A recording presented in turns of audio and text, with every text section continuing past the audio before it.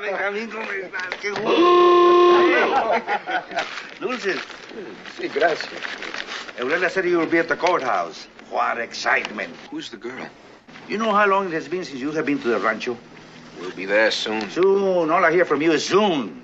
Next month, the padre will bless the fields. And what a time, Ben. Wine, horses, food, music. And you know that the father doesn't take too long. Ben, you have been forgetting the blessing of the fields. I haven't been there since... Since you went to that war. I've not even asked you about the French women. You know, Ben, you haven't seen my daughter, Rafaela, since she was, 15. She was like a wild boy. Now she's not at all like a wild boy. Hey, you know, I might not know too much about those French mademoiselles. But a Mexican girl, that couple of years when they start to ripen.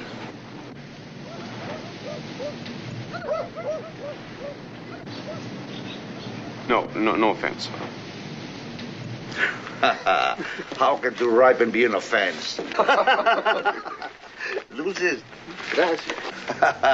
Rafaela, my daughter. You remember Benjamin? Yes, of course I remember, Ben.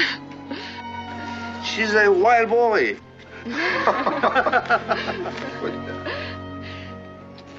Oh, Papa, the radio has come. Will you come? I need the money. Money. Con permiso. Benjamin, she always asks me for money. Money.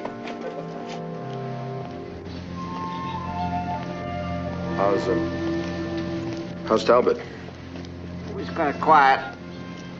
We're keeping an eye on him, though. If he thinks he's gonna get out of this by killing himself, he ain't got a chance.